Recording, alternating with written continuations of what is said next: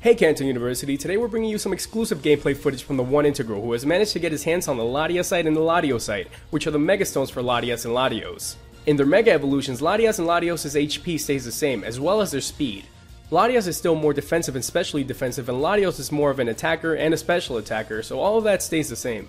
Their base stat total now is 700, as opposed to their previous base stat total, which was 600. Their ability stays as Levitate, so all those rumors about Latios having adaptability and Latias having multi-scale is completely false.